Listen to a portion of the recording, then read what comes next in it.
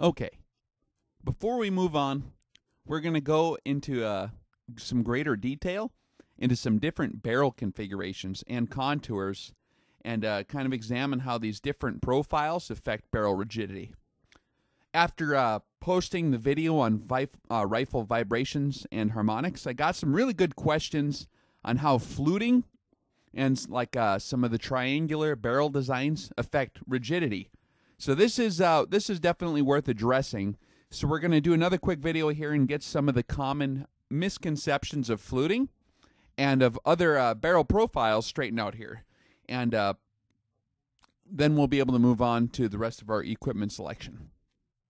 So let's start by taking a look at some of the different barrel profiles here. These are cross-section illustrations that I made on paint the other day of some of the different common barrel profiles you might see. And as we talked about before on the barrel harmonics video, increasing rigidity of the rifle system, not just the barrel but the entire system, does reduce the amplitude of the antinode regions of the vibrations. So if you increase rigidity of the system, it'll have less deflection back and forth as the rifle vibrates, which increases the inherent precision capabilities of the rifle. And as we said before also, particularly in barrel profiles, generally speaking, the shorter and fatter a barrel is, the more rigid it is. And I realize that's a common sense deal, but here's the engineering math behind all that. Basically, it comes down to the moment of inertia, which the primary factor in that is the radius of your barrel. The greater the radius, the greater your moment of inertia, which is kind of the engineering way of quantifying rigidity. And then you can plug that moment of inertia into your formula and calculate your maximum deflection at the free end of a rifle barrel that is possible, you know, under different load conditions. We don't want to get into too much calculus today, but basically your moment of inertia has to do with the radius. So here's a set of pictures of a few different barrel profiles we're going to cover here. And in column A, you'll see the beginning part of the barrel. This is just a standard bull barrel on A1. And then in column B, you see in the red, that's where we're going to remove some material and basically do the cuts for fluting it. And then in C and D, you'll see at the end, column D, you'll have your fluted barrel. So you'll be removing material from the really heavy bow barrel in column A until you get over to column D, and that's the end product there. In row number 2, you'll see triangular barrel design. And in row number 3, we'll talk briefly about octagonal barrel designs. And there's more contours than that, but those are the real common ones that are, you know, different than just a standard round barrel.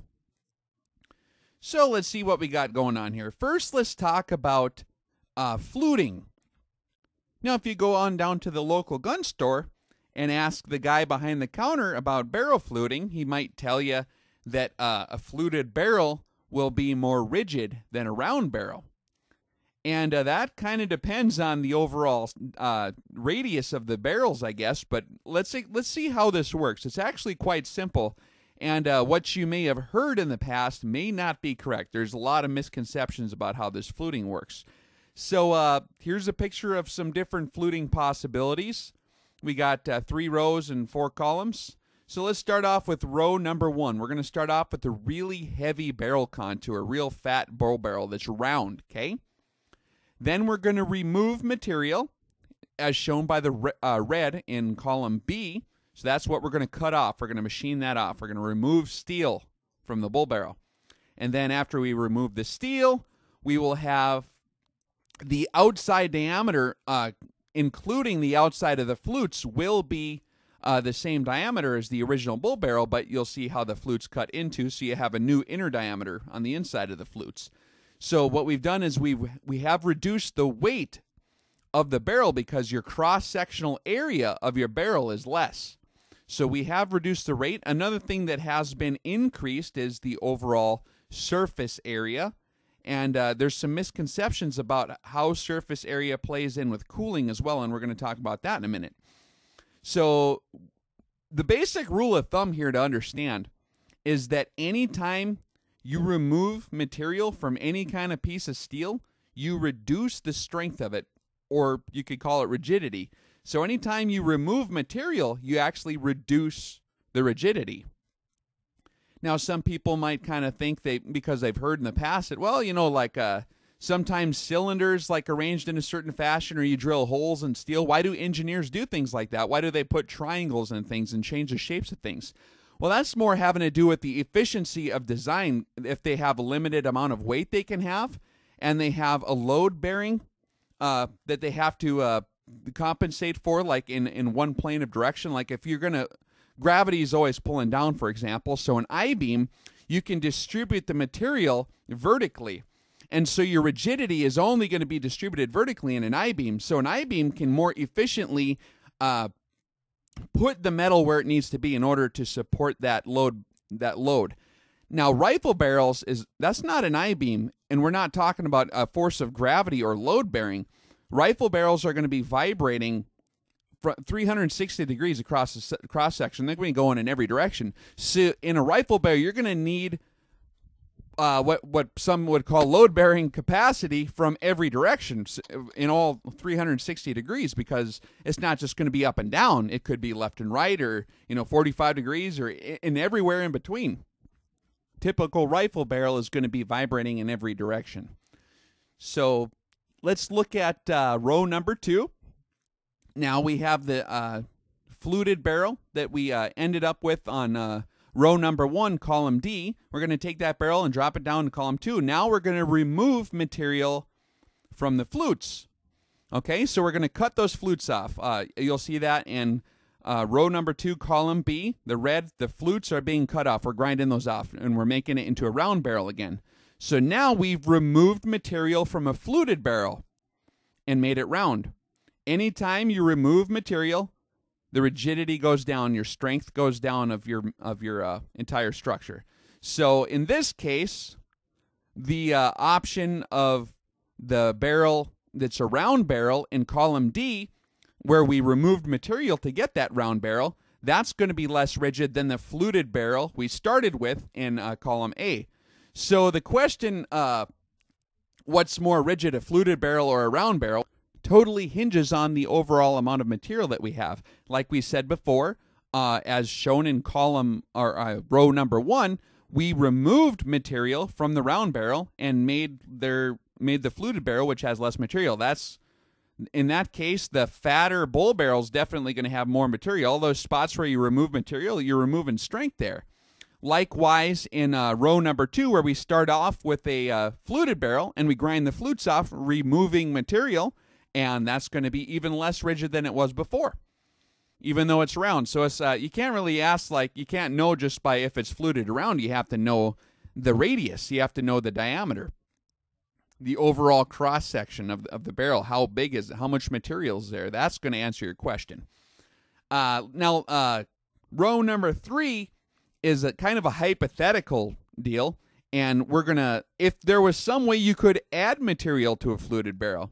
So we're starting off with the fluted barrel, and let's say there was some way, it would be an engineering nightmare to try to do this, but you fill those flutes back in with steel, and it bonds perfectly and everything, okay? Now, that's not really something you're going to ever accomplish very well, but let's just say, theoretically, if you added steel in those where the steel had been removed into those flutes, and you end up with a bull barrel again, that's more material. You're adding material, so you add rigidity to the system.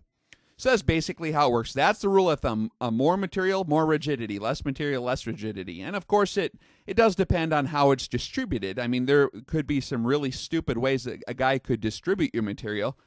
But basically, that's how it works.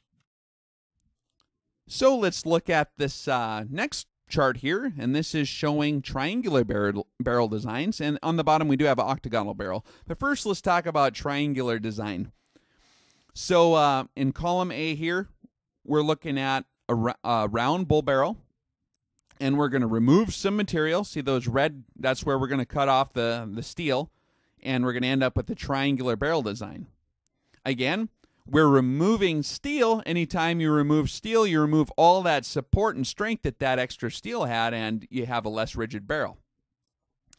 Now let's say we have that triangular barrel as shown in row number 2. So now we're starting off with the triangular barrel. And now we're going to remove more material to make it round. So we'll see that red line, that circle. We're going to grind everything off when we're put it in the lathe, and we're going to grind it back down to a round barrel. Now it's even less rigid than we started because, again, you're removing more material even yet. So it's really quite simple how it works. It doesn't really have to do so much with shape. Shape does affect it, but it's the overall amount of steel you have in the cross-section, which is going to determine that. And you can do calculus on this stuff to figure it out in an engineering way to give you exact values on rigidity, but that's generally how it works. We're going to try to keep it kind of simple. Same thing with the octagonal design here. We start off with a bull barrel, and we're going to shave off the sides, and we're going to cut that into an octagon. Now we've removed material, so it's now in the case of this octagonal barrel, we didn't remove a whole lot, so it's still going to be pretty rigid. But the main original motivation for removing material in the first place was weight. Obviously, you remove material and you reduce the weight. And that was the prime motivation for that.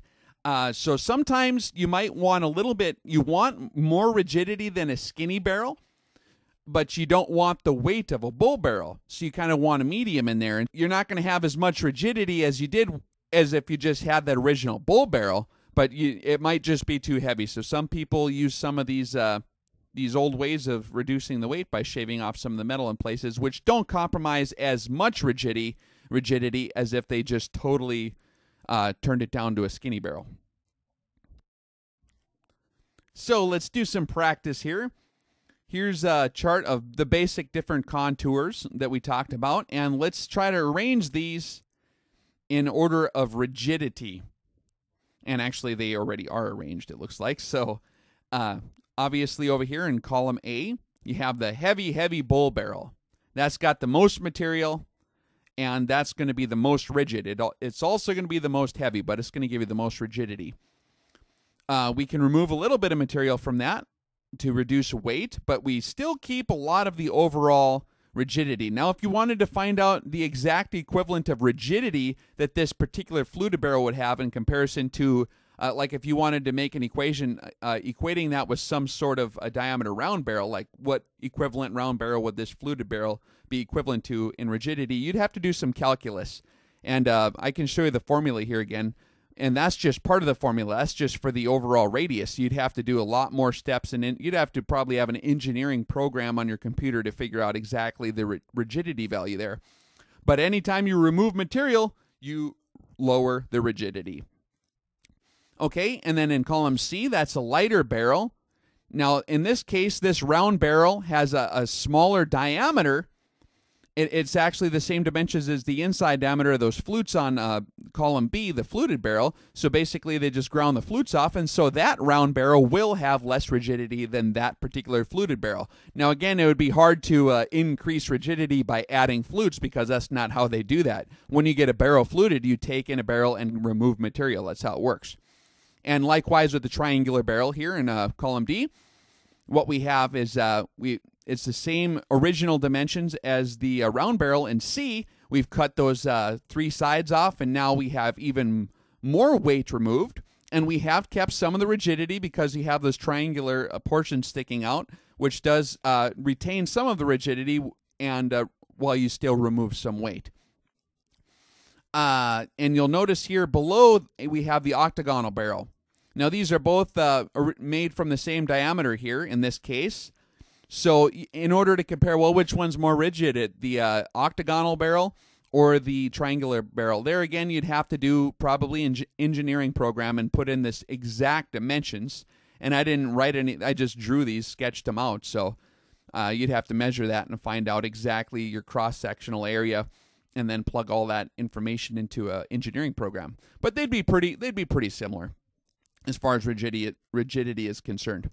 And then in column E, we'd take one of those 2 barrels, like the triangular barrel or the octagonal barrel, and we'd continue to remove material until we've got a skinny contour hunting style barrel again. And that is going to have the least overall rigidity of all these in this graph. So more material, more rigid. Pretty simple how that works. Yes, you could find some fluted barrels that would be more rigid than some round barrels, but those are going to be round barrels that are skinnier than the fluted barrels. And so that's just a matter of how much material you have there. So if you want maximum rigidity in your rifle, and you've got your stock channel already carved out, I mean, you're going to have that stock channel carved. See, that's the amount of space you have to fill. You want to fill that with the maximum amount of metal you can. Unless you have weight criteria that if you need to remove weight because you're going to be carrying this rifle or something, it's going to be a sacrifice of rigidity to reduce your weight in that case. So anytime you flute a barrel, you reduce the rigidity of it. So how does fluting affect the cooling dynamics of a rifle barrel? Well, first we got to figure out what produces the heat in a rifle barrel. Where does it originate? Where is it distributed? And then what happens to that heat once it's in the barrel? So to understand how fluting is related to the cooling dynamics, we need to first figure this out. Now, one of the principles of thermodynamics you want to be familiar with is the first law of thermodynamics, and that's basically, in a nutshell, you've heard this said probably in high school, although they redefined it in more clear terms. Energy cannot be created or destroyed. Now, the total energy of an isolated system is constant. So energy can be transformed from one form to another, but it can't be created or destroyed. And so if you think about this in the context of a rifle barrel getting heated up, the energy exists in the chemical bonds and the propellants in the gunpowder that's sitting in your cartridge, and that energy is converted from that potential chemical energy into heat, kinetic energy of the bullet flying down the bore, and so forth. And there's a whole list of steps that you could follow, and there's a lot of little things going on in detail that you can track. But that energy is converted, and there are a few main things that end up really causing the barrel to actually heat up. So you have the conversion of this potential energy in the chemical bonds, and you get all these hot gases. That's one thing. That's probably the most obvious thing that people think about is, you got fire going down the bore. So obviously that's going to cause something to heat up. And then you have the friction, right? You have a loss of kinetic energy in the form of friction as the bullet's sliding through the rifling. And that's going to be transferred over into heat energy as well. So that's another source of heat energy. But there's another thing that a lot of folks don't think about, and that's the compression wave that occurs that goes through the matrix of the steel.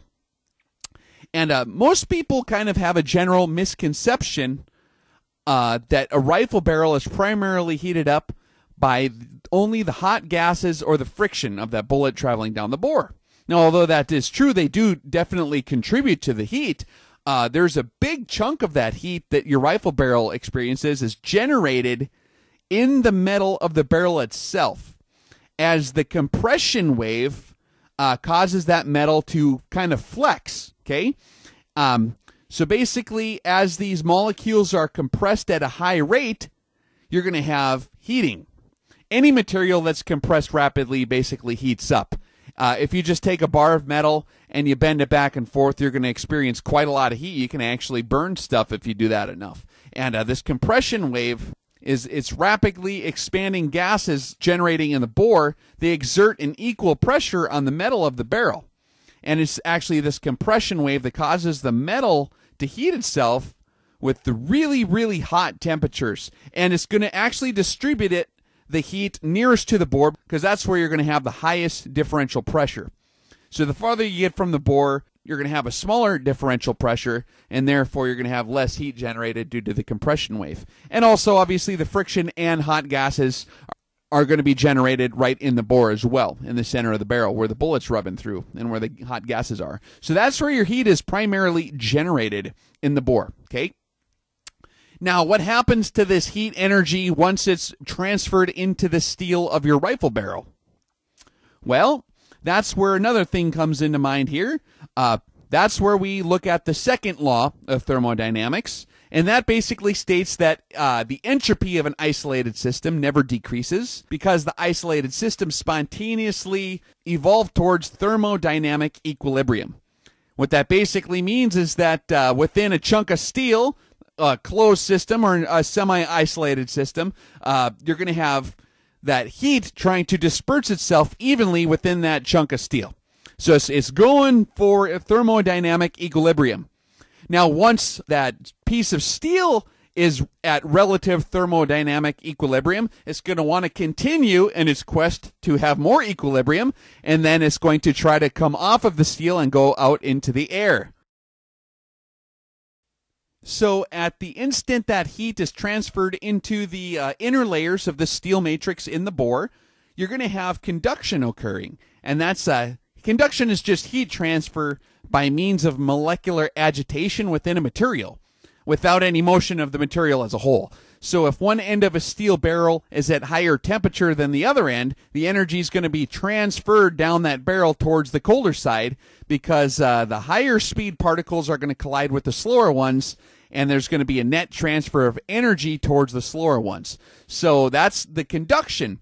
So as the heat's generated towards the center of the bore through the compression wave and the friction and the hot gases expanding, you're going to have that the steel, the chunk of steel that your barrel is made out of, is going to try to reach that thermodynamic equilibrium. And so that's going to be through the means of conduction. Now, that's going to occur relatively quickly, okay? Now, once your barrel has reached its thermodynamic equilibrium, it's now going to try to get rid of that heat and achieve even further equilibrium with a larger system, but it's going to want to spread that heat energy evenly throughout the air, too. So then you're going to have convection occurring. Convection is just the heat transfer by mass motion of a fluid such as air or water when the heated fluid is caused to move away from the heat source, carrying the heat energy with it. So you have two different means of heat transfer going on here that are trying to help along the second law of thermodynamics to reach thermodynamic equilibrium, okay? So there's two ways you can help protect your rifle bore in its most susceptible areas.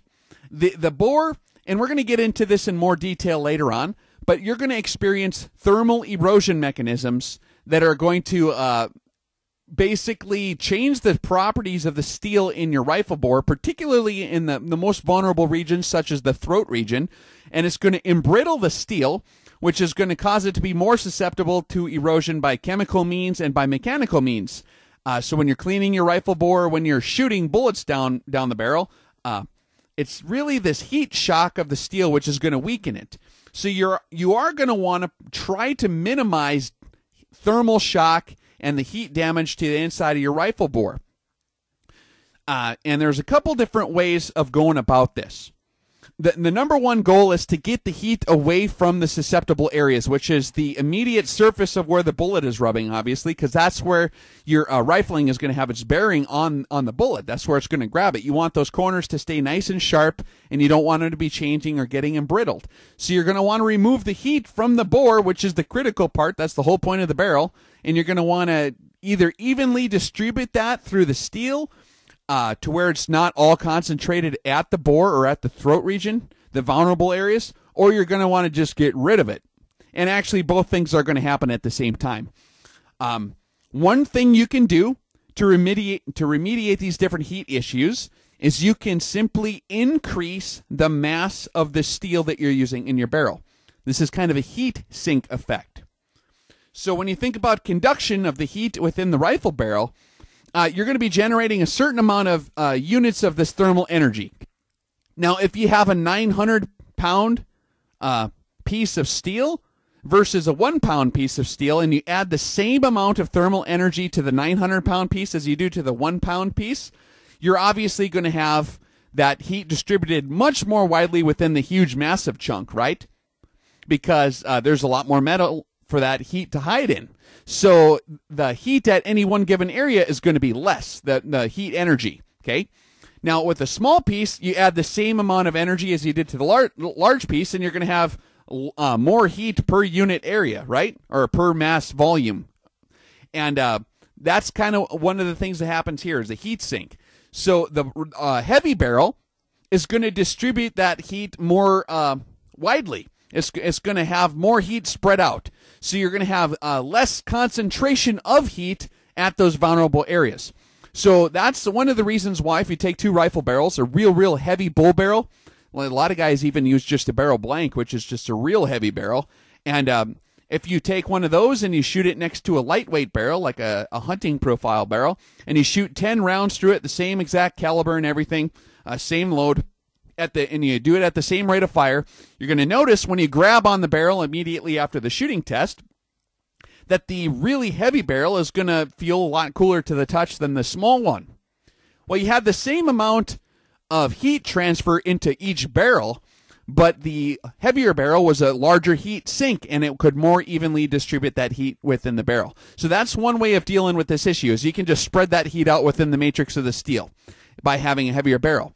Now, that being the case, that would cause the guy to think, okay, well then flutes would not be advantageous because that's removing material from the barrel. And if you remove material, you're going to have less of a heat sink. Okay? Well, if you look at it from the other way, fluting does increase the surface area of the barrel. If you're just looking at a perfectly round barrel versus one with flutes cut into it, you're going to have more surface area, obviously. And it's really that surface area which is going to be the primary means of getting that heat transferred off of the barrel completely through the means of convection that we talked about a second ago. However, steel has a very, very high coefficient of thermal conductivity. And air has a very low coefficient of thermal conductivity. What that basically means is that the temperature of the steel is going to become homogeneous long before any significant heat transfer occurs into the air. So when we consider that fact, the amount of heat you can actually remove from a rifle barrel quickly is going to be somewhat limited by just the properties of how the heat is going to be transferred from the steel to the air. So increasing your surface area will help this out.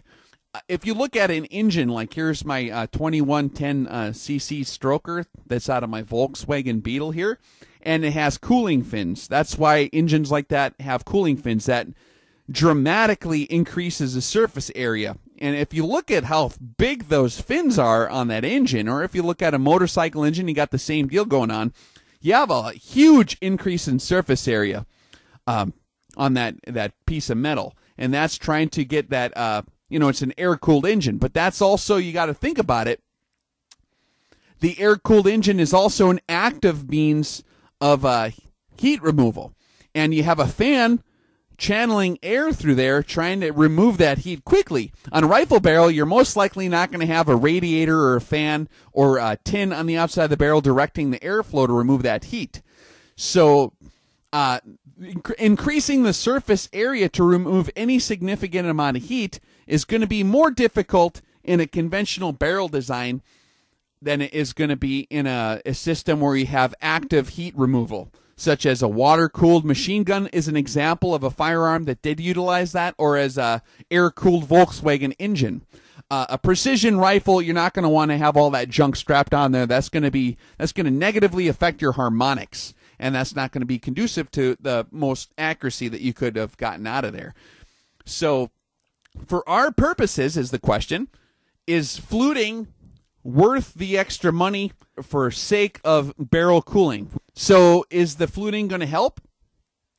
Well, although it does increase the surface area of the bore, that's undeniable, there will be a increase of convection potential that could occur on that barrel. However, it is still going to be limited because the flutes can only be so deep. You're not going to have anywhere near a cooling fin going on a precision rifle barrel. And even if you did, it wasn't an active form of heat transfer, okay? Or an active form of heat removal. You're not blowing any air across it. So you really need air movement to really get that to work the best. And another thing you need to notice, too, is here that your flutes are going to be located in the areas of the barrel which are the least susceptible to damage. You've got to consider your areas most susceptible to damage are the throat, which is located right in front of the chamber, and that's back where the barrel is still pretty thick, where it's screwed into the action. And so when you have a barrel fluted, the flutes don't even start until quite a ways, a couple inches in front of the throat region usually. And depending on the taper of the barrel, that could be a little bit different. Even though conduction does transfer that energy relatively quickly, you would want the flutes preferably to be within general proximity of the area you're trying to protect. The flutes are not going to be located within proximity to the throat region. Now, it is, if you look at the throat region where that would be in a rifle barrel, that is thicker, so it already kind of does have a larger surface area back there anyways. So adding flutes in front of that is not really going to help you out in that vulnerable area. Okay, so all things being said and done here, this is really a matter of personal preference. If someone feels compelled to get their barrel fluted, I wouldn't make fun of them, because it does increase the surface area, and that will help out your convection, and that will decrease the measured amount of heat at the throat region even, because you are going to have that conduction. So it will help in barrel cooling. However, I don't think that it's going to have a significant enough heat removal advantage to justify the loss in rigidity or the loss in weight, which actually, on a lot of long-range precision applications, weight is your friend, like we discussed before. Heavy barrel is actually going to be very, very good for absorbing a lot of recoil, and if you're laying down all day with the rifles, weight can be your friend. So with those things in mind, I do not recommend getting a barrel fluted for long-range precision applications. However, if reduced weight is a criteria, if this is a rifle you're going to want to transport more, and you still do want to retain some of the rigidity of the original diameter of the barrel without having too much weight, then fluting might be an option. Or for purposes of a target shooter or a varmint shooter who's going to be doing a very, very high volume of fire in a short amount of time, if your pace of fire is quick, you are going to want a little bit of an edge possibly on your surface area. So anything that can help remove that heat through convection will be welcomed. And so if you're a varmint shooter who's going to lay down and shoot off 800 rounds in one day on a hot summer day, maybe that extra surface area will give you peace of mind. But I don't think for the most purposes of long-range precision shooting, you're not going to be laying down and shooting that many rounds. It's going to be a one-shot and move kind of deal. You're going to have plenty of time for your bore to heat down for most applications in the real world. So that's my commentary on barrel fluting. I do like fluted barrels. I do have a few. I think that it's pretty cool, and it does remove some weight, and it does retain some of the rigidity. It will be less rigid anytime you remove material, but it does retain some of that rigidity. So it is a pretty good way to go. If you have two barrels of equal weight, one of them with a larger outside diameter with flutes and the other one with a smaller outside diameter without flutes, the fluted barrel in that case will actually have more rigidity. So if the weight is the primary criteria, then fluting is kind of a good way to go. But if maximum rigidity is your criteria, then that's going to probably cause you to just want to have an unfluted heavy barrel. On your triangular design, you're actually going to have less surface area. If you, let's say you have the round barrel and you cut off the sides there so you can get the triangular design. Now instead of having that whole arc of circumference, you're going to have just a straight line. So you actually reduce your surface area. And likewise with the octagonal in a lesser degree. So if weight is one of your mission parameters where you got to keep your weight down, but you still do want some of the rigidity you would have had in that large outer diameter, then fluting is a good idea. Other than that, if you're looking for maximum rigidity, like for a target rifle or a dedicated long-range rifle that, it's going to be pretty heavy anyways. So if weight isn't really a concern for you, like my big rifle's pretty heavy. It's almost 20 pounds. So, but it's just got a standard heavy barrel configuration. It's got just a round bull barrel, and that's your round heavy bull barrels with your largest diameters are going to have the maximum rigidity.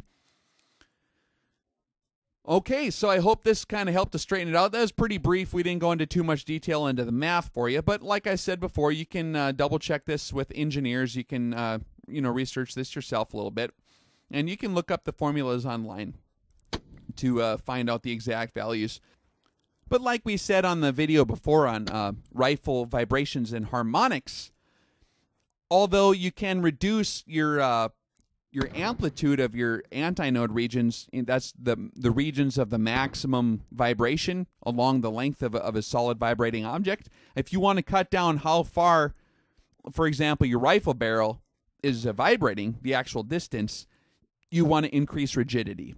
So I would recommend a bull barrel for that. However, you don't necessarily need to increase rigidity to get good performance out of your rifle system. You can harmonically tune your rifle, like we said before in the video, with barrel tensioning devices and things like this to control where the node region is, or to move the node region of the vibrations where there's no vibrations. Because if you have a standing wave, like we said before, you can manipulate the vibration patterns of your rifle to move that node region closer to the end of the muzzle, and that will pretty much have even more of an effect than just increasing overall rigidity sometimes. So you can get a real skinny barrel with hardly any rigidity at all compared to one of these bull barrels, like way less rigidity, to actually shoot just as good as one of these bull barrels if you have mastered how to do your harmonic tuning. And like we said before, that's through load development or by other barrel tensioning devices or things like this, or experimenting with bedding.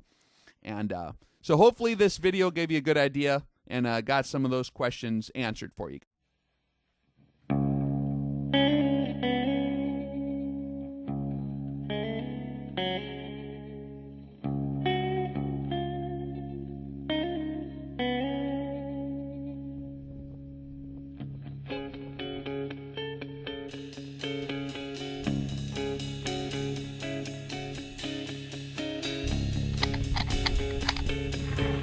$890.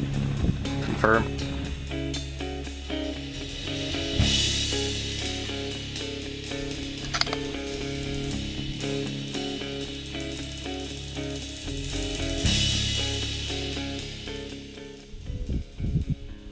Green light.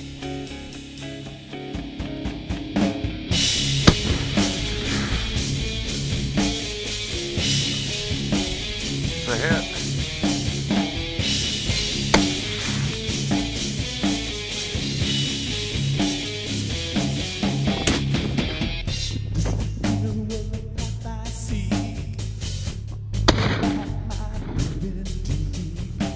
Hit.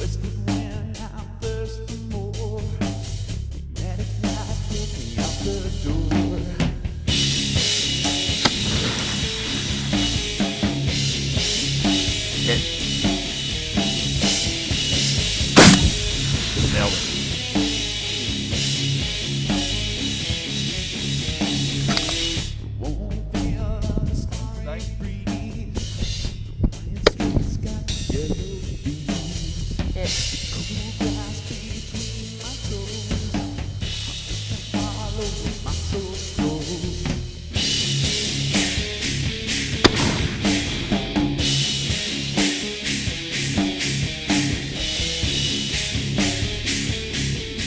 Yep.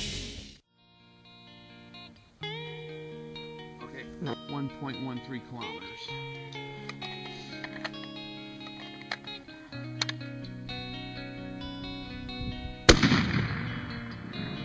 Oh, you got it! Oh.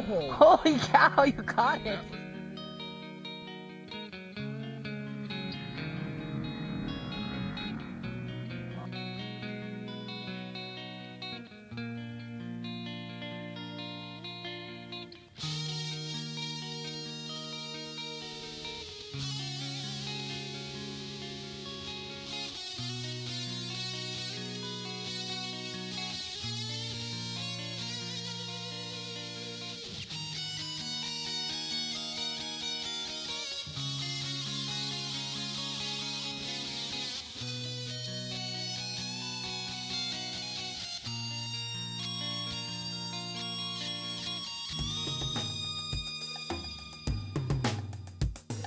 Indexing 20.36. We're going 20.4.